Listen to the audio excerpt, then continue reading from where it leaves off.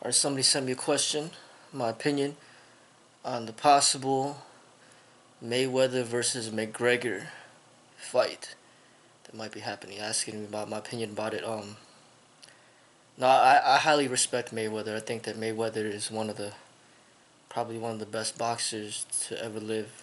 And pound for pound, one of the best ever. I love his boxing style, very defensive, um, and he barely takes hits. And there's even a video out there saying, you know,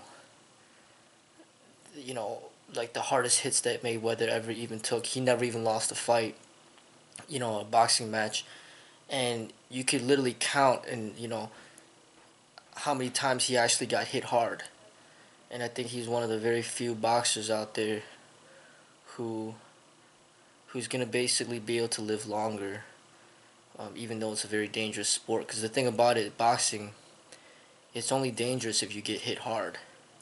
But if you never get hit and you're the only one delivering the hits to the people, then it's dangerous for them, but it's not dangerous for you.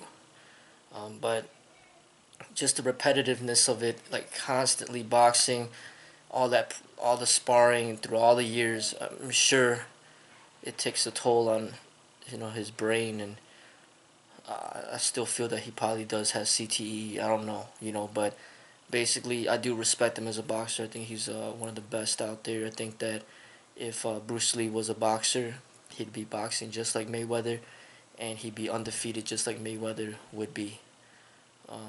I feel that Mayweather is representing the true way of talent and skill in the boxing, and that basically, if he was a martial artist, he'd probably be one of the best out there in the world. But you don't make money as a martial artist. You make money as a boxer. So, he's probably the richest athlete out there in the world. And if you look at him, he's only like 145 pounds, about the same weight as me, and skinny and small, and but yet he's the richest athlete out there, one of the most talented athletes ever to live, and he's living it. He's living it good. Um, as far as McGregor is concerned, I don't know anything about this guy. I don't really care about him. But the only thing I saw, he just shot to superstardom because he just beat this one guy in a few seconds, and I just saw the clip of that, and I just thought it was just stupid, ridiculous, because it's just like, okay, he just gets one good punch in, and then all of a sudden now he's a superstar of the world, and everybody knows about him. I think it's just really silly. I think a lot of the UFC stuff is just really, really silly to me. A lot of these people to me are not talented at all, like none of them. I don't respect any of them the way that I would respect Mayweather or Muhammad Ali. Like these you people in the UFC, MMA in general, none of them do I see to be super talented. I feel that they're all just mediocre, just not. They're amateurs in my opinion. And they don't prove through the longevity and through the test of time that they've perfected their craft. You see, these fighters winning, losing, winning, losing, winning, losing. There's no consistency. Mayweather, I highly respect that he's undefeated, 49-0. But this guy, I don't see talent in him. You know what I mean? Like, just because you get one punch in, doesn't mean anything. I mean, boxers take those types of punches all the time. The only difference is they have those huge gloves on, and then the fight keeps on going. But here in MMA, it's like they got these small gloves on, and then they hit somebody one time, and then they win the fight, and then they think they're like the best in the world. But it's just a lucky hit, and you're not really that great if you keep losing, and you're not showing consistency um, in your craft. You know what I mean? Like something like boxing, you got people that are going over 40 wins in a row, undefeated.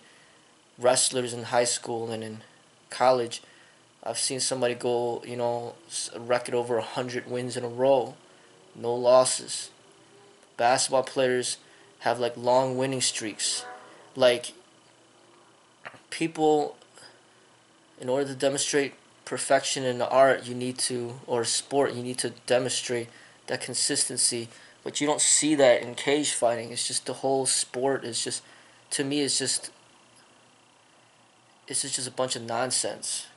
So I don't agree to it. I think it's a stupid thing. But this person, okay, so the McGregor guy wins against that one guy in a few seconds, and then after that he fights somebody. I think the Diaz, Nate. I don't even know the guy's name, but maybe Nate Diaz, whatever the hell the guy's name is, and then he loses. So it's like, okay, they throw him in front of the magazines and say that he's so great and he's everything, and then he loses the next match. It's just like, okay, against like a nobody.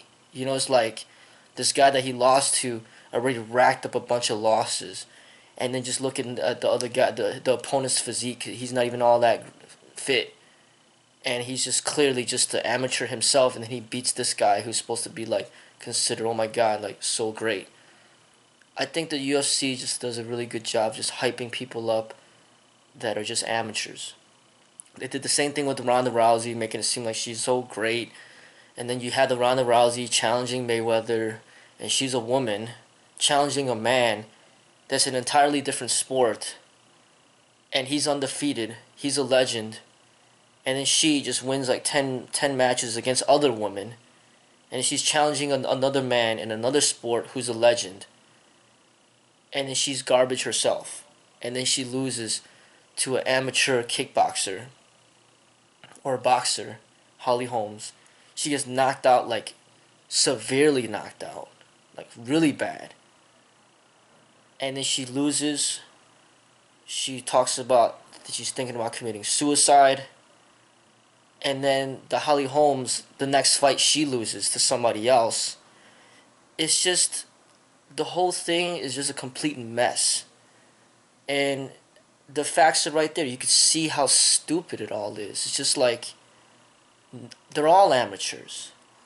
From Ronda Rousey to McGregor to Holly Holmes to Nate Diaz to whoever, Frank Shamrock, Ken Shamrock. It's just like whatever. It's just a bunch of nonsense. Kimbo Slice. I mean, it's a circus. That's what it is. The whole UFC is just a big circus. And people are stupid enough to tune in, give them all this money, hype it up, make a big deal out of nothing, out of no talent people, no name people, just a bunch of brawlers, just a bunch of bullies, the same type of people that you'd find in prison, tattoos everywhere, ugly, just scarred up, violent, aggressive, no class. It's just I don't respect the UFC at all, and the MMA in general at all. And this whole thing about them, Mayweather and McGregor fighting, Mayweather's just a good business person. He's bored. He has all the money that you could need. He's undefeated. He's retired. He's just nothing else to do. That's why he keeps coming out of retirement, because he has nothing else to do. He's just bored. He's like, you know what? Here's an opportunity for me to make another $200 million just to spar with somebody in the boxing ring. Why not do it? I mean, if people are stupid enough to pay the money to watch this stuff, and then he could make $200 million or however $1 million just to have a sparring match with somebody in a boxing ring, he has absolutely nothing to lose. Obviously, if it's a legit fight, boxing match, he's gonna demolish the person, because the guy knows nothing about boxing. He'd get destroyed. Like, you can't just all of a sudden, oh, you know what? You've never boxed in your entire life, and then all of a sudden you're like, oh, you know what? I'm gonna fight against the best boxer to ever live, and I'm gonna train for 3 months, and I'm gonna win. I mean, it doesn't work that way. It's like somebody that never plays basketball. It's like somebody that's a football player. So all of a sudden it says, you know what? I'm gonna join the NBA, and I'm gonna train for 3 months, and then I'm gonna win the NBA championship. I'm gonna take my whole team to the championship. It's kind of like that. It's like people, you know, you gotta understand that you can't just jump to sport to sport. Like, just because you think you're good at one sport, all of a sudden you're gonna be dominating in another sport just because you think you're okay and you're great in one sport. He can't even dominate in his own sport. He lost to a no-name person, a Nate Diaz, whatever the person's name is. Lost to a no-name person in his own sport that he's supposed to be a that he's supposed to have perfected. He can't even beat that guy. So now he wants to go into another sport against a legend who's nobody was able to beat. Oscar De La Hoya can't beat him. You know, what's his name? Sugar Shane Mosley or whatever, and all these amazing boxers. Pacquiao couldn't beat him. Nobody could beat Mayweather. And all of a sudden, this no name, this person that can't even beat a no name person in his own sport is trying to beat the biggest name in boxing. In that person's sport. It's just absolutely ridiculous. It's a circus. And if people are stupid enough to pay to watch this stuff, then they're both just gonna make a killing out of it. He could just, the McGregor, you just retire out of this. He doesn't care if he wins or loses. He's gonna make $100 million or however $1 million just to box with Mayweather. You know what I mean? Like, and boxing's not even that dangerous. Like, just take a few hits, go down, pretend like you're knocked out, and then now you got like $300 million. I mean, even like, Mike Tyson towards the end of his career, he wanted to make a few more $1 million. Maybe $15 more million. All he has to do is just go in the boxing ring, and then he ends up like losing the match within like 30 seconds or whatever the case may be, and then he makes $30 million. It's just like, they know, especially someone like Mayweather knows that, hey, there's a lot of money to be made, and I might as well make as much money as I possibly can before I'm retired for good. I mean, why not just go ahead and fight somebody else for another $200 million or whatever the case may be? It's like free money. Take it. You know what I mean? Like, and McGregor's the same thing. It's like he can make so much money that he never ever had to fight in the UFC ever again, or just fight at all. He's just good. He doesn't have to do nothing else with his entire life. Just spar with Mayweather in a boxing ring, take the loss, and then now you're rich. You're set for life. So why not? And if Mayweather ends up losing the match, it'd almost be like a setup to jumpstart MMA. It's almost like his way of promoting MMA. To be like, hey, I already dominated boxing, so let me help MMA make as much money as boxing. And the way that he'll do it is be like, you know what, I'll accept this loss. I'll lose to this person. And then now everybody's going to think that MMA is so amazing because you could literally beat up the best boxer in the world because you practice MMA, and then now everybody's going to want to practice MMA. Everybody's going to want to watch MMA because this MMA fighter beat the best boxer in the world. So it's just gonna be a marketing strategy to basically hype up MMA to be the elite combat sport, over boxing. So then now, everybody's gonna tune into MMA because they're gonna be like, you know what, ha ha ha, the best boxer in the world can't even beat an MMA fighter, ha ha ha ha ha. The boxers are worthless, and then basically the whole world's gonna be tuned into MMA because of Mayweather losing to MMA fighter. It's just all a way of making money. Mayweather's gonna make money, McGregor's gonna make money, and it's just the argument amongst them is just a way of setting it up just to get people excited about their fight. but they both understand and they both know there's a lot of money to be made. And McGregor himself said that he's retired. Mayweather said he's retired. But yet both their names are so big that they're both thinking from a business standpoint, why don't we just make a bunch of money before we really retire? So if we could potentially set up a fight between each other and we both come out making millions of dollars, then we're both going to win. We're going to come out winners. Why retire with what you have now when you can retire with much more? You know, McGregor has nothing to lose. His record is already tarnished. He lost to a no-name person. So if he racks up another loss, that means absolutely nothing.